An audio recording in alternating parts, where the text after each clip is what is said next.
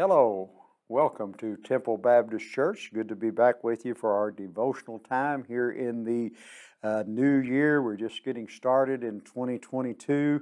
I want to read from Ezekiel chapter 39. I want to read verse 25, and then we'll probably turn over to chapter 45 and maybe look at a couple of verses there. But in chapter 39, verse 25, therefore, thus saith the Lord God, now I will bring back the captives of Jacob and have mercy on the whole house of Israel, and I will be jealous for my holy name. As I said, we're into the new year already, and normally this time of year people have already made resolutions, and probably most of them by this time have already given up on that resolution. I found some amusing stories here from people in the past, what social media says that some resolutions were. One of them was to wave at fellow motorists at stoplights. Well, that one would be pretty easy to do, but then this there sign up for a marathon and don't run it, then you could probably keep that. Stop procrastinating tomorrow. Just a few there. Get lost without any help from Siri. I could do that. Resolutions like that.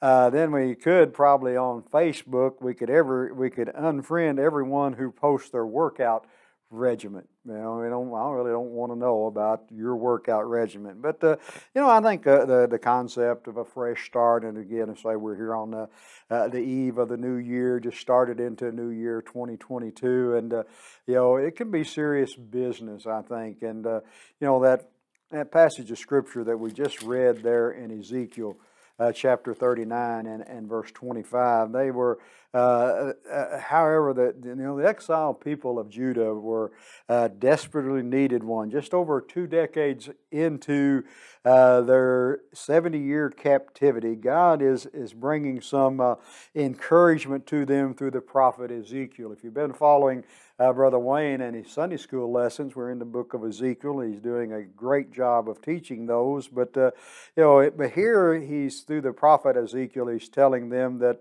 therefore, thus saith the Lord God, I will bring back the captives of Jacob and have mercy on the whole house of Israel, and I will be jealous for my holy name. They needed that, but before that could happen, the nation of Israel needed to return to the basics. And I think that's what it's about, is getting back to the basics. And if you turn over to chapter 45, and we'll look at verse 9. Law, here is a heading in my Bible says, laws governing the princes. Thus saith the Lord God, enough, O princes of Israel. Remove violence and plundering, execute judgment and righteousness, and stop disposing my people, saith the Lord. You shall have honest scales, and honest ephod, and honest bath. The ephod and the bath shall be the same measure, so that the bath contains 1/10 of a homer, and the ephod 1/10 of a homer, and the measure shall be according to the homer. In other words, be honest, get back to the basics. Observing feast of the new year, he talks about that in Ezekiel chapter 45 and 17 through 20, burnt offering, grain offerings, new moons, the Sabbaths, and all of that. And in verse 18, thus saith the Lord God, in the first month of the first day of the month, you shall take a young bull without blemish and cleanse it, and cleanse this sanctuary. So the priest, the blood sacrifices and all that, get back to the basics. The purpose of these festivals would remind them that God's character and His expectations. He told the leaders, give up your violence, give up your oppression, give up all that. And I think the lesson applies to us today. Our faith must be put into practice.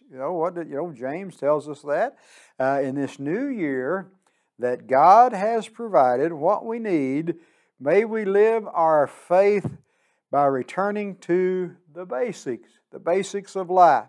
Love the Lord your God with all your heart and with all your soul, and your neighbor as yourself. Too many times we get caught up in the new year and want to make this resolution and that resolution, but we need to just get back to the basics of being resolved to follow God. Be His child, be the example that He chose for us to be honest, be mature.